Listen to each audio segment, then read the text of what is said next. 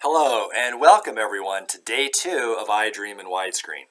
I'm still your host, and I'm still Jeff Yance, Program Director at the Loft Cinema here in Tucson. I'm also still a proud alum of the University of Arizona School of Theater, Film, and Television.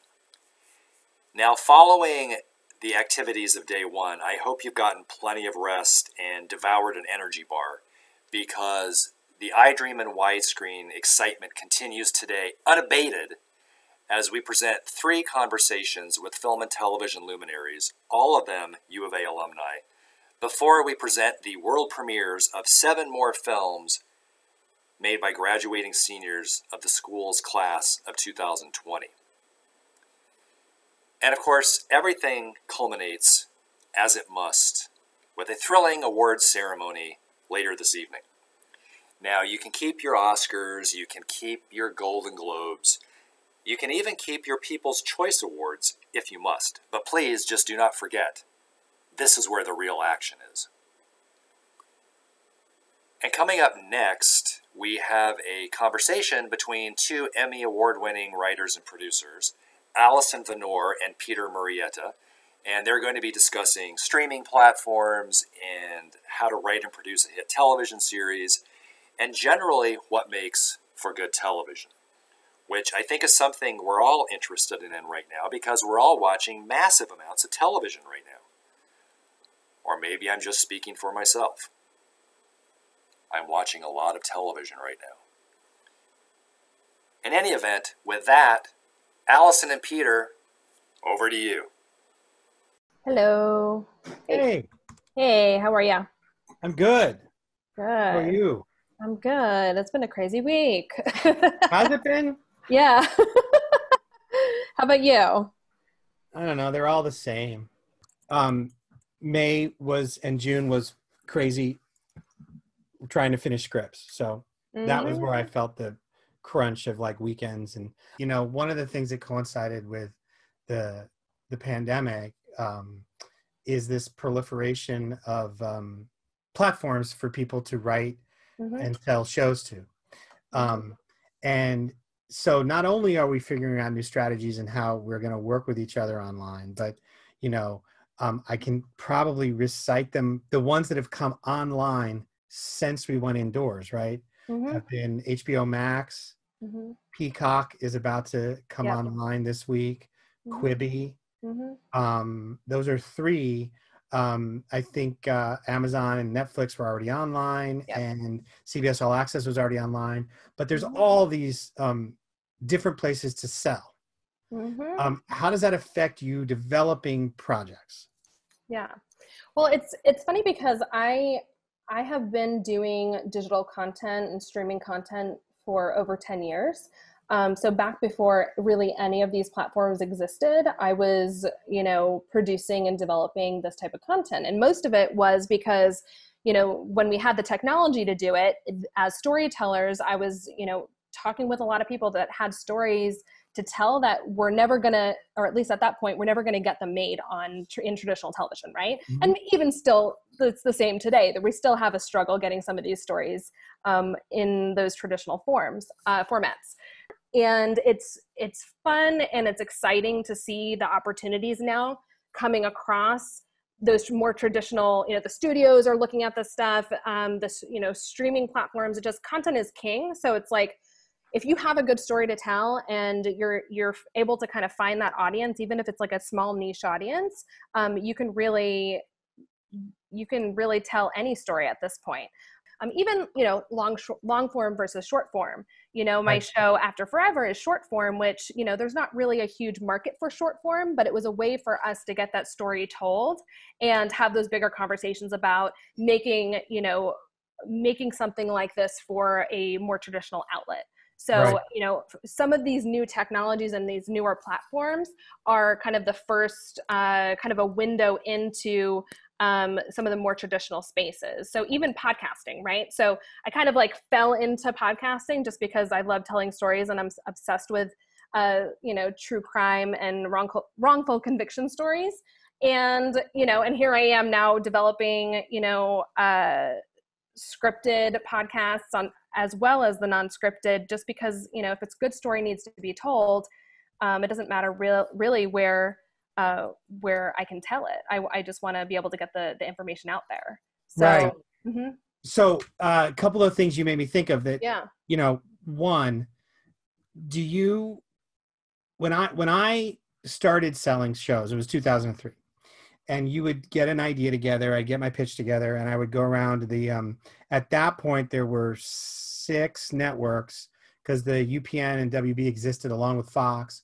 Mm-hmm. And while they each had their own brand and they each had their own brand of comedy, you did not necessarily tailor your pitch to the buyer. You're like, this is my show. And then you would find multiple buyers. Sure. I was very lucky in that time, like, oh, so-and-so wants it and so-and-so wants it. But now with all of the platforms, when you go in, it feels in some way to me, and I'm going to be a little cynical for a second. It feels to me like some of these platforms announce what they're looking for, and they have such a narrow viewpoint of it. They go, we are looking for this. We are looking for HBO Max is looking for female-centric, family and kids. That is what we're looking for. Mm-hmm. And so you end up feeling like, with your manager or agent, like, oh, well, I guess I came up with a show idea that we can take 2 places. Right. And then on the other side of it, you feel like, oh, shouldn't the people who are brand new, who don't really have a brand, HBO Max does not have a branded show. Right. Shouldn't they, like the old days when Fox first started, just be about like, well, we don't know yet. Let's take some chances. And I think when you look at something like Quibi, which is not doing well, you could say, oh, did you guys get a little too cute about it? And now you're in trouble. Does that resonate with you at all? In terms of the narrowness of what we have to do, the venues we can go pitch, in spite of all the platforms, it feels like After Forever can only live in 3 places. Yeah, no, it's so true. I mean, I agree with that. And I think also just in recent conversations, it's usually what it is, right? It's like, well, where are we taking the show? These are the 3 places we're taking it. And then everything is completely tailored in that way. So that's absolutely what's happening.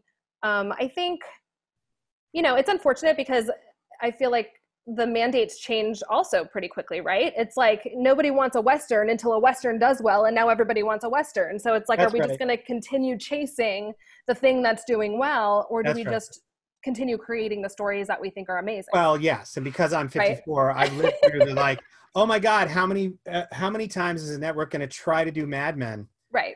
Pan Am, et cetera, Playboy Club, and you're like, wow, well, none of the things that made Mad Men can do anything on network resembling it, so it's no joke that those are all failures. And you're like, yeah, but I could have told them that, but nobody wanted to listen. Right. Like, oh, hey guys.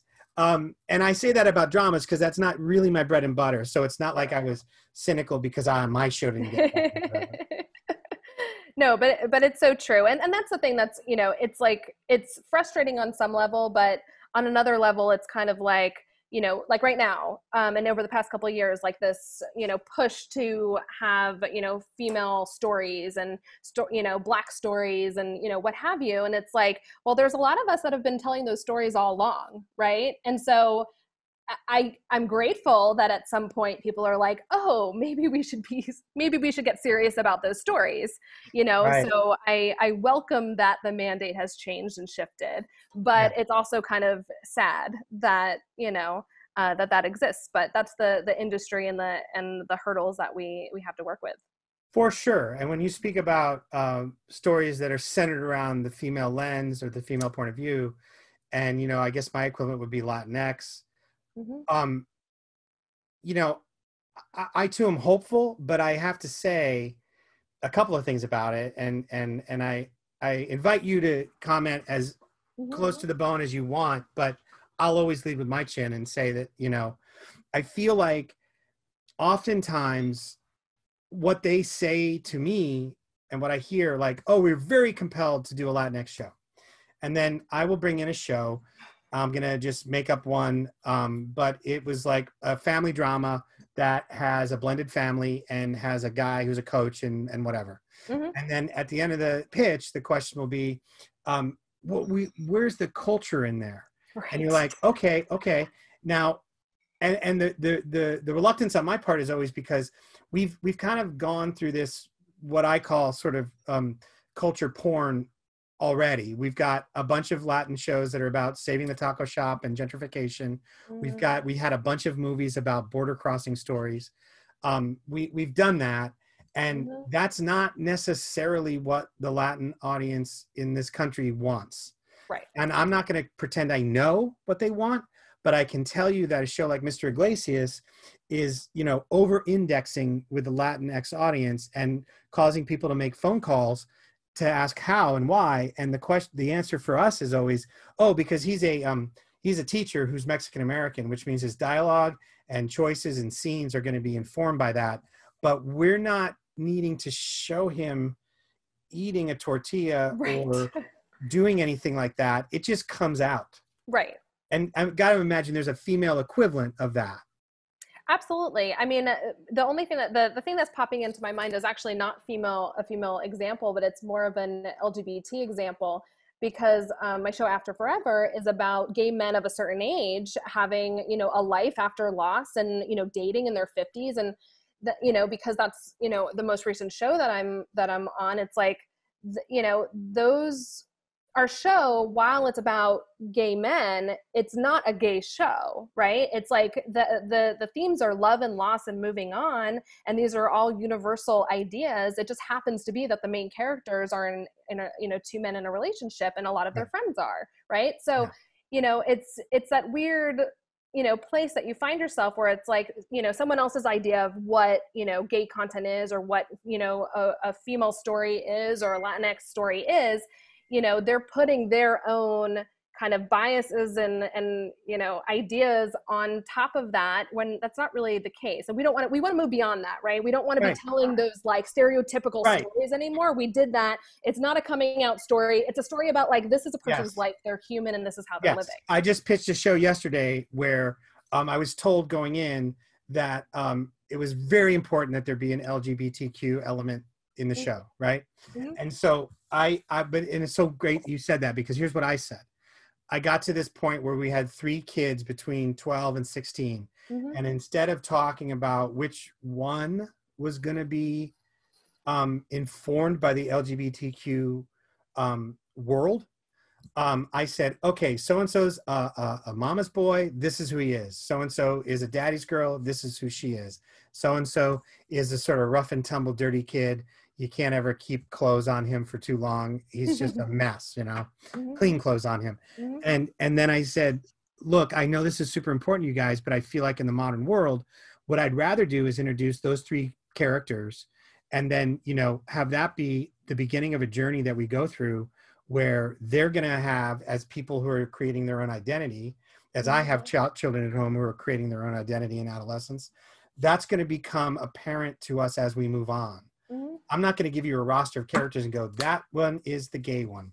That is the trans person. I would rather have us explore and discover that the person who we've been tracking that, you know, loves hip hop music and also has a TikTok account and can't stand what we're doing to the environment is also somebody who's struggling and telling the truth to their parents about something that they're keeping serious. And I don't know if it worked or not, because it was just yesterday, but I feel like that is so much more modern than 5 years ago, which was like, oh, this is the gay one. Right. Exactly. And this kind of leads me to my next question for you. But, you know, in what's going on right now in the world, and kind of this, you know, the pandemic and all of these kind of civil rights movements that have kind of all converged at this one time, you know, we're given the opportunity and kind of the permission to be talking about and saying more of these things openly, I think, and having these discussions. So like, what is the kind of climate right now? How is it affecting the way that you are telling stories and what you're pursuing right now? Well, it's very similar to a comment you made earlier, which is, you know, you can look at my resume, and from 2003 on, like, putting Latinx characters on television and Latinx writers and producers behind the camera has been the mission. And so I have victories and defeats along the way. I think if I'm allowed to talk about it above ground for a little bit, one of the things that is important is what I already said, which is don't assume that a Latin show ticks certain boxes. Listen to the creator who's talking to you, because they have a voice and a message, and that's important. I also think that it's time for us to say out loud two things. We need support with marketing. We are often sent out to die as shows with little or no help. And I don't think people do it on purpose. I just think that it's hard to explain and it's hard to crack that market. And oftentimes when it's difficult, it ends up becoming a sort of pro forma, here's what we do. Sure. And so we need that help. We need that help, and we need that patience that happens. And then the last thing is, we also need to be allowed to fail. Like, I can't tell you how many showrunners and creators have a show that goes 8 episodes and it's sort of a disaster for the audience, and it's creatively a little confusing, and we all have swings and misses. And the next day you read that, oh, so-and-so popped them up and grabbed them and they're doing this now. And, you know, I find that when you're a creator of shows and you're a person of color, the stakes seem so high and you seem to be on a tightrope all the time. And I'm sure my colleagues would say that they are also on that tightrope. But if you really look at the statistics, I just feel like those people are given chance after chance after chance, and we need to be allowed to do the same thing. Yeah, absolutely. I totally agree with you. I mean, it's like we have to work that much harder to get to the same place and stay in the same place, but that shouldn't be the case. And to get the same opportunities. Like we can't all succeed until everybody is given the same chance. But we kind of, you know, it's good. The momentum and the focus right now, I think, is amazing, that we do have in the Black Lives Matter, you know, efforts, because it's been a long time coming, and there's obviously a lot of anger and a lot of things that need to be healed, like things that need to be healed, and stories that need to be told. So, you know, we'll do the work, and then we'll hopefully get to focus somewhere else and do the work and bring everybody together. That's right. And I think that, to me, you know, and it sounds like I'm plugging the show, but we're both talking about our contemporary experiences. But when you look at Mr. Iglesias' second season now, which came out like 3 weeks ago, I really think anyone that looks at it will be astounded at the amount of people of color that are just in our show, just walking and talking and doing stuff. And then also the way we would lightly touch on things that have really grown into the conversation. And we shot that show 7 or 8 months ago.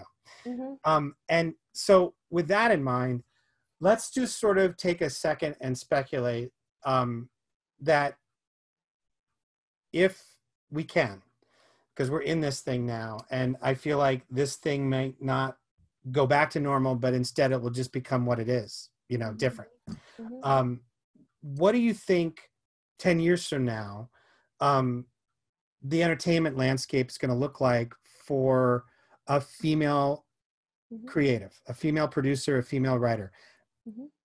Project that forward in your mind. What does that look like? To me, I think we're going to have a lot more power in the industry, and mostly because of, I would say, the Black women that are already kind of doing it and paving the way, which is just, they're incredible. So it's like people like, you know, Ava and, you know, Shonda and all of these women that are just, you know, they're just plowing their way through finally and making a voice for women and showrunners and creators and, you know, producers, and then that should hopefully trickle down to all of the other departments on these shows and all of the other people that touch, you know, these stories. You know, I'm on the executive board of Women in Media, and that's one of our big efforts is gender parity, but really focusing on the below the line crew, because we feel that, and I feel strongly, and why I'm involved in it, you know, there are so many stories that need to be told, and no one's going to feel comfortable telling those stories until we're able to look around and be working with the people that look like us, right? Or that looks like the world around us. And that's just the only, one of the big ways we can make that possible, I think. Yeah, I love that. And what I love about it is people who don't look like you and don't come from where you come from make your shows better, period. I think we've been through 10 or 12 years of the feeling that by being present, we are being given a favor. You know, I certainly was in a diversity program and felt that like, oh, we're giving this kid a chance. And now I'm fully confident in the ground that I stand in and on that we make your shows better when you include us, period. Exactly. And that doesn't mean you hire me because you have a Latin character. That means you hire me because I'm going to make your show better. Exactly. You know, a perfect example, I don't remember if we talked about this last time we talked, but a perfect example of how we make your show better is this. In the last 3 weeks, we've read about a lot of people feeling badly and doing the right thing by saying, oh, I was part of a show that had 4 episodes in blackface and we pulled them, or I was part of a show where a white actor voiced a black character for many years and now I see that that's wrong and we're done with it. But I can say that, you know, I think I've probably logged between 250 and 300 episodes of TV, and we've never taken a story like that to the stage or to the record booth. Like, that's never happened. And it doesn't mean that I've been there saying, hey guys, we shouldn't do it. It just means when you have a diverse group around you, there are people to tell you when you're about to do something like, hey, I know that you think that might be funny, but that might be a bad move. Yeah. And so it's no joke to me when I see all these mea culpas coming out that make me go, I wonder what the makeup of the group of people that were making decisions about this was. Absolutely. You're completely right. So in a way, it's a little bit, it's almost a form of protection. If you have a diverse group around you, you're not going to misstep and be just kind of like, you know, have all these yes men around you saying, oh yeah, you're hilarious. And, you know, it's like this little bubble that's not seeing the reality of the situation. Totally agree. Yeah. Yeah. Totally agree. And so I think we're almost about done, but I have one more question for you, and it's not on our pre-approved list, but I want to ask you, because you work in the short form, like, tell everybody who's, you know, listening and working in the business or getting ready to work in the business, like, how do you, other than it's what your bulk of your work is in, how do you decide if something is a 15-minute show versus a 30-minute show versus a 45 or an hour-long show? Like, what for you are some of the things that make you go, oh, this will work for me in this lane? Specifically for After Forever, it was actually created to be kind of these shorter bite-sized vignettes that are all like very perfectly crafted, and, you know, our co-creators are just, you know, have been really amazing with that. But the idea was always to have these kind of smaller bite-sized pieces to tell this story. The writer comes from television and has always written kind of in this episodic situation. And for him, it was an experiment. For me, I had been doing it for so long. And for me, it was always about being able to tell these stories that weren't being greenlit and, you know, sold traditionally. It was like, all right, well then, you know, how do I turn this story into a, into 8 episodes that's about 90 minutes of content. It's not a feature because it doesn't play that way. It wasn't written and developed that way. And make that something that we can put out online, right? And so, and having success with other shows like that in the past, working with, the creators of Anyone But Me and other shows that were short form and did very, very well, and finding that audience that's all in the LGBTQ community, it was just a really perfect way to have that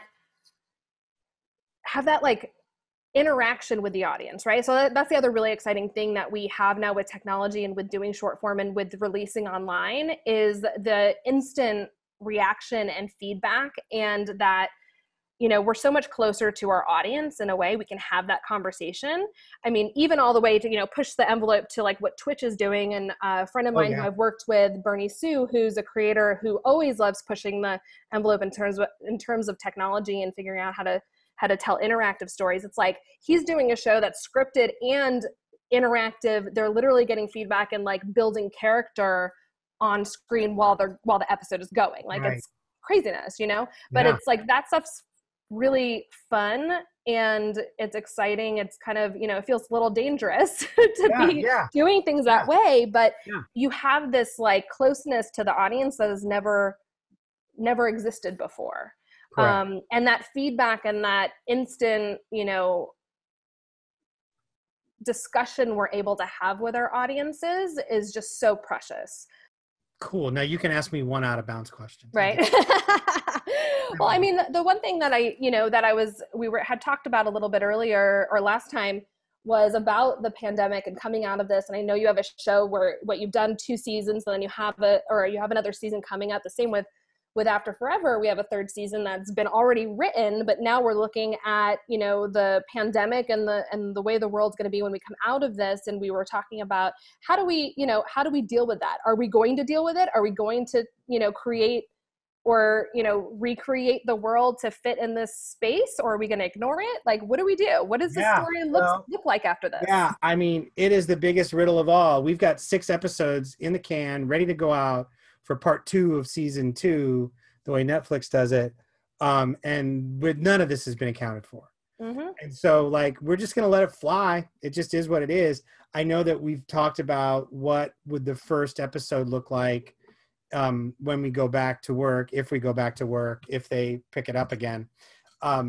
Because I do think we want to deal with it. Now, because we're a comedy, you know, what we're thinking about is how can we acknowledge it and move on, and then let the time that was spent, that we're going to assume was off screen, inform our present stories. Mm-hmm. So we're looking at, like, I'm texting back and forth with Kevin Hench, who's the show creator and my partner in running the show. And, you know, we're just pitching jokes right now. Just like, you know, somebody coming in class going, well, that was weird, right? And another joke. And then you're like, all right, let's get into the Civil War. And so I feel like, you know, and then the punchline on that is, you know, one of our characters go, which Civil War? The original one? I was just going to say. Right. So like, we're looking at like, how do we acknowledge it to our fans, to the people that love our show and view it, and then say, you're in our hands and we got you. We're not going to ignore it, but we're also going to give it the Mr. Iglesias treatment, which is we're going to have fun with it. We're going to discuss it. And we're going to also talk about what it is to be a human being and trying to find your way. Well, I'm off to get COVID tested. What are you going to do? Oh, well, that sounds like a good idea. Well, I'm staying put for sure because I'm flying next week. So I've not gone anywhere. So I'm just in my house working as usual. Be safe. Yep. Thank you. Be safe, and you too. Wish me luck. Yes. Good luck. My second test of the pandemic. Mm-hmm. I'm not crazy about them, but I also feel like it's good to regularly. Yeah. I'm actually looking to try to get one before I leave next Thursday. And then when I get to where I'm going, I'm going to be getting a couple. So that's right. You know, that's what we have to do. I went to Dodger Stadium last time. It's also fun when you and I never go anywhere to pick the location, because you're like, oh, like I'm going down to the West Highlands District to get my test because I'm like, oh, I haven't been there in a while. That'll be a nice drive. Like, oh, I haven't seen like what's going on in that part of the city these days. That's right. I know. That's right. Well, thank you for the conversation. Yeah, thank you too. And I look forward to seeing you in person at some point. Yes, we will make that happen. All right. Have a good one. Okay. Bye-bye. Bye.